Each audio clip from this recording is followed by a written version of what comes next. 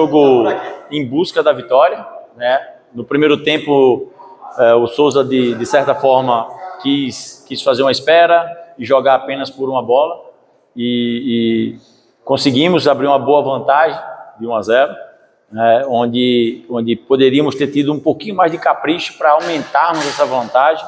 E aquela coisa, indecisão, se você não mata com as chances criadas, que também não foram tantas, você dá margem para sofrer no jogo. Eu falava muito isso para os atletas. O Souza só tinha uma das formas de nos agredir, era justamente na bola parada, não por deficiência nossa, mas mais por imposição deles. Tem o Doda, que faz bem a iniciação da bola parada, o Esquerdinho faz bem a iniciação da bola parada, o próprio André, que entrou no segundo tempo, também faz bem essa iniciação. E no momento que o jogo estava controladíssimo, tomamos um gol e infelizmente se gerou todo esse transtorno, vamos dizer assim, no final. Mas é um transtorno que tem que se passar, gente, né? Todo mundo esperava que nós fizéssemos uma vitória boa, que aumentássemos a vantagem, mas nós estamos disputando uma semifinal do Campeonato Paraibano contra um dos candidatos ao título, então o jogo ia ser em cima dessa dificuldade aí.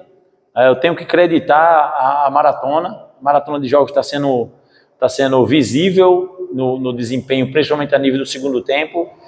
Os meninos no primeiro tempo hoje conseguiram fazer um bom desenvolvimento, ter a posse da bola, agredir o Souza como deveria.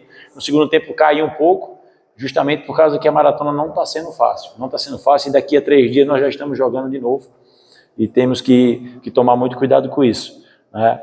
Então, claro que o próprio João já é bem sabedor disso, que infelizmente a gente vem sofrendo algumas situações de bola parada e sempre estamos corrigindo, sempre estamos pontuando. Já que tomamos esse gol hoje, a partir de amanhã, na sexta-feira, pontuar de novo, fazer uns treinos de ajustes, ver onde nós erramos, para não cometermos os mesmos erros e não sermos punidos por causa disso. Não, confesso que não. Nossa meta aqui dentro do Campinense é sermos campeões. De que forma vai ser, para mim pouco importa. Eu conversava lá em cima com a TV, onde se fala muito que Ranielle é invicto desde o ano passado. Ranielle não é invicto desde o ano passado. Eu sou invicto, comissão técnica invicta, funcionário, diretoria e principalmente os atletas, todos nós. Isso é um conjunto de coisas,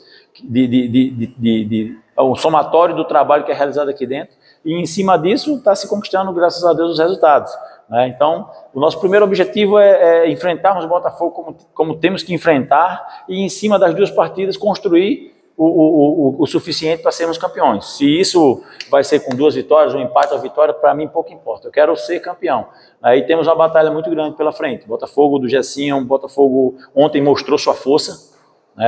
Muitos batiam no martelo que o Botafogo talvez não conseguisse reverter a vitória nacional, e lá em João Pessoa eles sim jogaram com a imposição, né? Juntaram a qualidade com a imposição e com a vontade e fizeram um grande segundo jogo de semifinal. E o torcedor é que vai ser presenteado. O torcedor vai ser presenteado com 2 grandes jogos, né? Onde 2 equipes que vão buscar insanamente pela conquista do título. Professor, fazer a segunda partida em Campina Grande é uma vantagem, na sua opinião? Sim. É sempre uma vantagem fazer o segundo jogo aqui, né? Faz um jogo sólido lá, né? E em cima disso, com o apoio do nosso torcedor, aí sim buscar realmente na segunda partida, que vai ser ela decisiva para o campeonato. Então sabermos usar esse fator casa, mas somos sabedores que o jogo vai ser um jogo de 180 minutos. E os primeiros 90 minutos ninguém pode definir. Se for alguém que tenha que definir, somos nós, e vamos com essa cabeça lá para João Pessoa. Vieira, não é fácil estar na pele desses jogadores. Como eu bem falei no início, a sequência de jogos está sendo muito dura, muito pesada, né?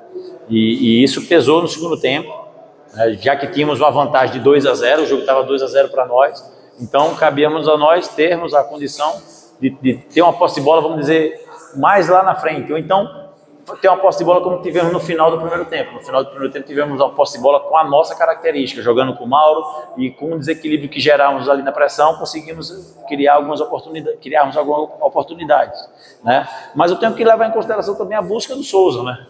A busca, eles pressionaram, é um bom time, haja vista, não é à toa que eram considerados um dos favoritos ao título, né? Que poderiam conquistar o título.